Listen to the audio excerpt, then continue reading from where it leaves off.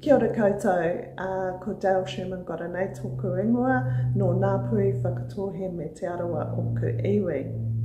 I'm the Health Advice Manager for Arthritis New Zealand, and it gives me great pleasure to welcome our guest today.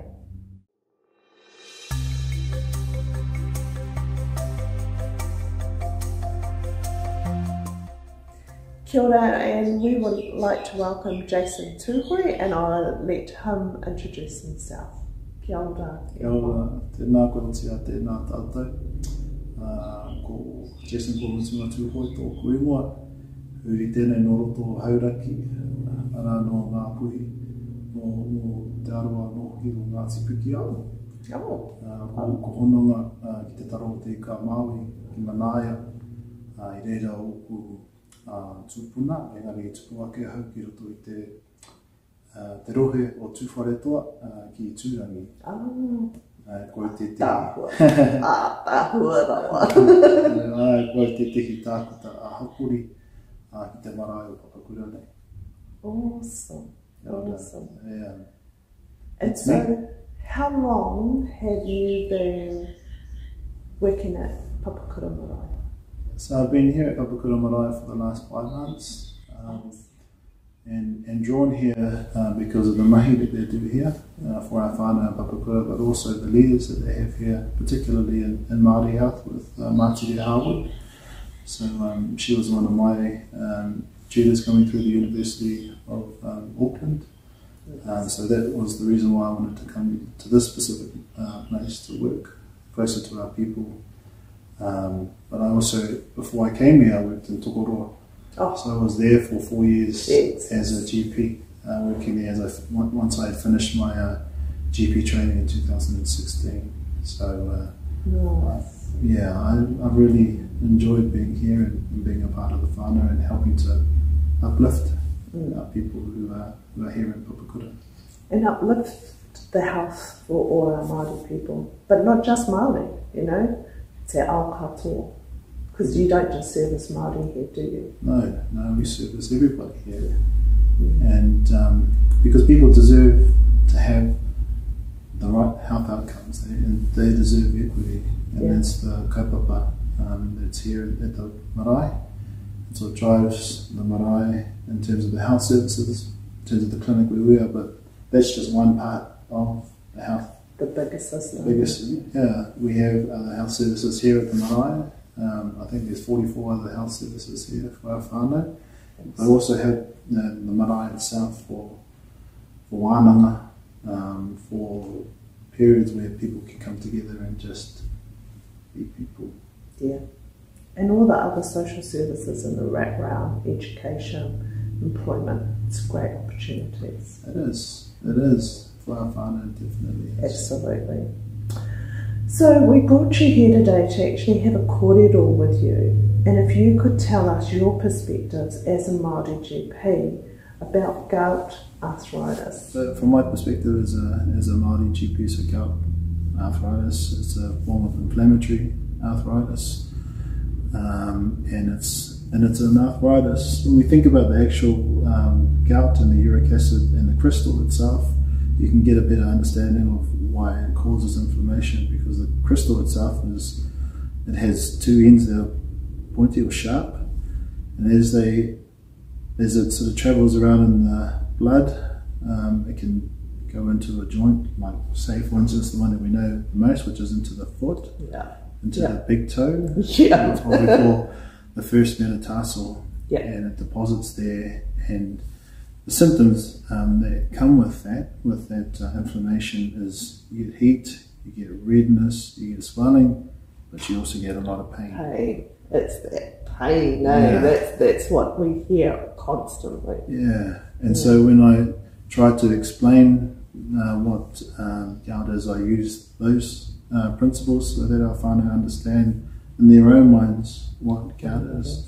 Because a lot of the time, a lot of our whanau with any condition, they're not told, or it's not explained to them how that happens. And once they have a clear understanding, then they know what to expect, and I guess how we can manage it, because that's what it needs to be, is managed. And so is gout arthritis something that's just caused from the food you eat or what you drink? So the things that we know now with gout specifically is that there is what we call a genetic predisposition. And that means that our bodies, our tinana, in particular an area around the kidneys, we don't actually, as Māori, but also as Pacific, we don't excrete uric acid, the actual crystal out. And so we do find that there are higher rates of gout in Māori as well as in Pacific peoples because of that. So it doesn't necessarily come down to just the food you eat, but also there is that part there that predisposes you to developing gout. But we also know that it travels also in families. There are families who have gout, and those are things that they've been trying to manage for a long time without actually managing it how it should be managed. Yeah, that's exactly it.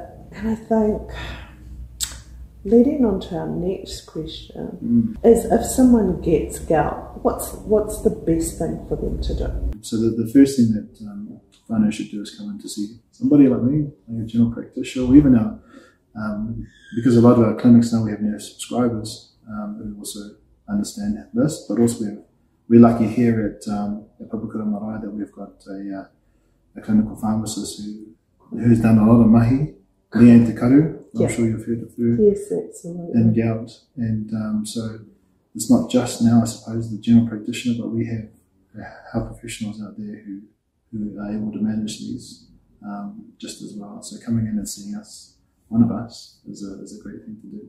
It's the best thing to do, really. And so it's important for whanau, if they get gout, to get on a gout action plan, so a treatment plan. Yeah, so it's not just go and see the GP or somebody, our professional, get a prescription for the usual things, which is like diclofenac. Yes.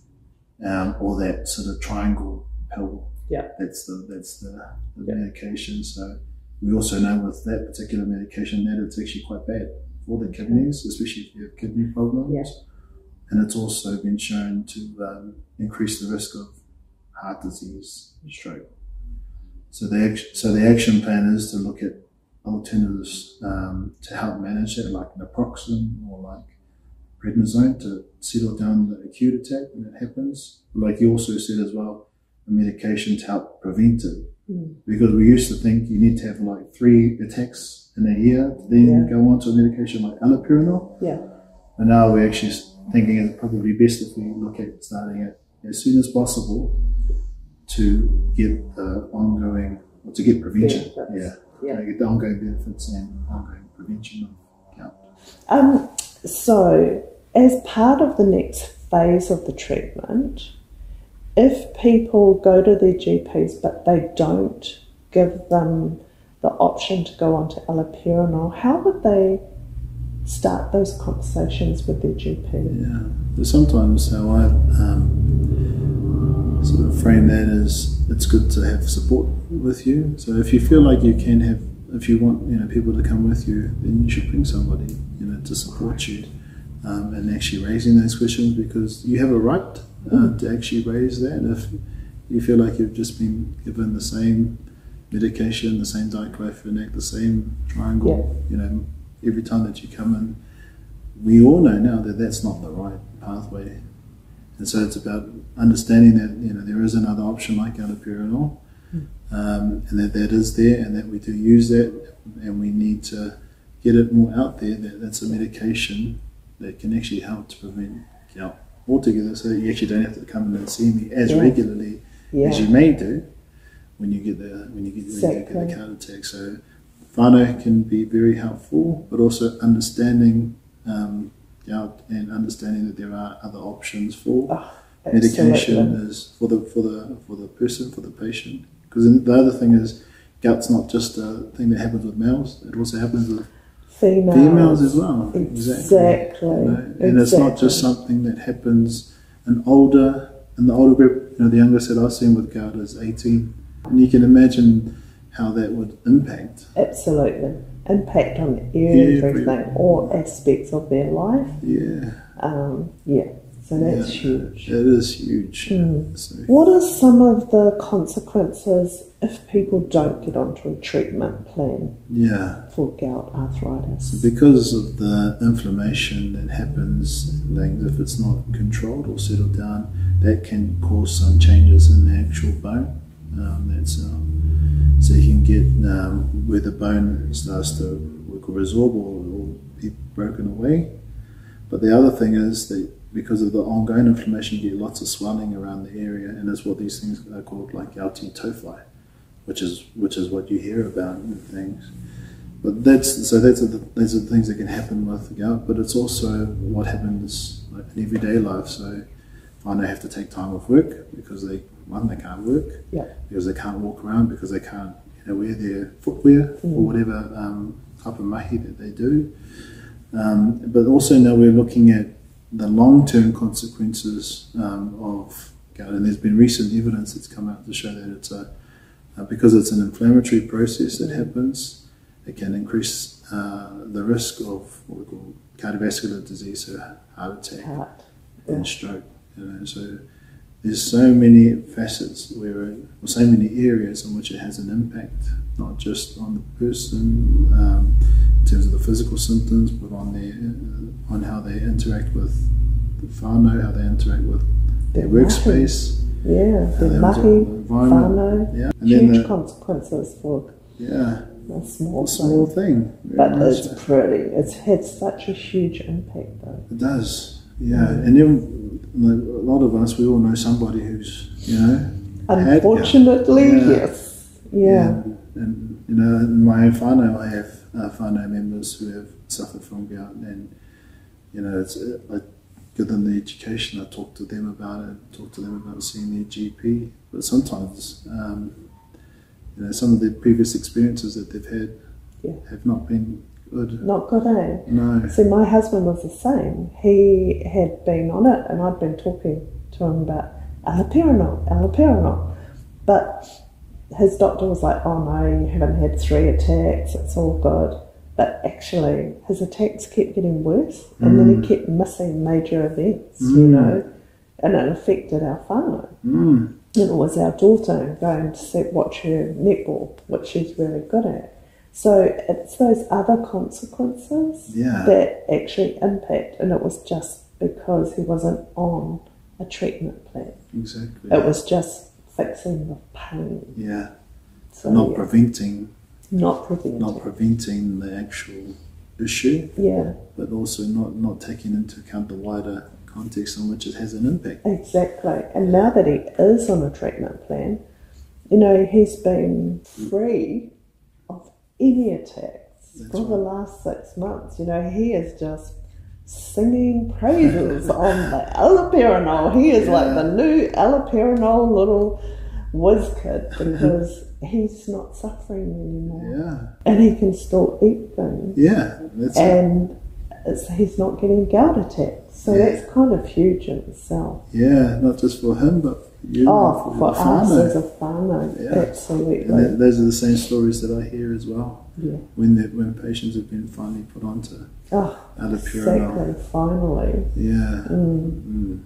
So is there any final things that you would like the community to know in regards to gout arthritis? Yeah, I think it's a very important issue that can sometimes there can be a lot of whakama. Oh, aida. A lot of shame, I suppose, in saying that I've got gout, or I know somebody who has gout.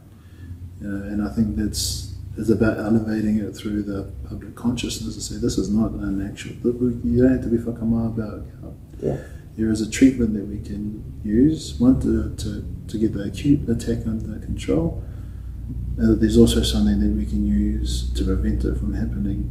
The other part of the prevention is that it needs to be monitored. Yes. So we can't just give you one because it starts off at say 100 milligrams. That's the normal sort of starting dose, and that can be adjusted depending on what the kidney function of the patient is, or our whanau members are. But it can actually go up if gout's not under control. The way that we manage that or measure that is through a blood test.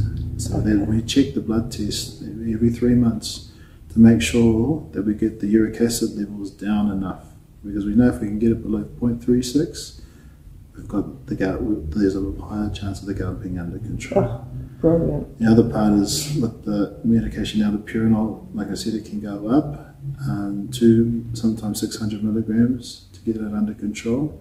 If we're not getting it under control, there is another option. There's one called Papakura, which is another medication that can be used. And if that all fails, then we can actually get a rheumatologist involved, which is a specialist who looks at inflammatory arthritis or any forms of arthritis. So there is a pathway. It just doesn't sort of stop. One, if we don't find that we get it under control, we need to keep going until we can get gout under control. So that whanau can do what they need to do, not just for themselves, but also be active in their own whanau, active in their communities, active within their hapu, within their iwi, within, all the facets of oranga with life. Aira. Oh, this has been really interesting, and thank you for explaining things. Nā mihi nui ki a koe e hoa, ki te haramai ki te tautoko, te kaupapa whakahirahira, mō te hauora, mō nā Māori, nā tākau katoa. E mihi ana ki te nā runga no i te whakaaro.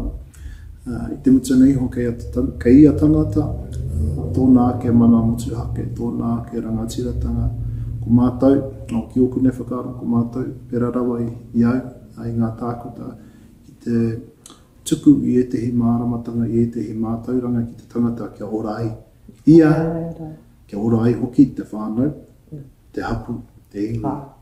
Hei oranga mo tātou katoa ni. Aira. Mo re re mihi ana, kia kōtia, kia koutou katoa.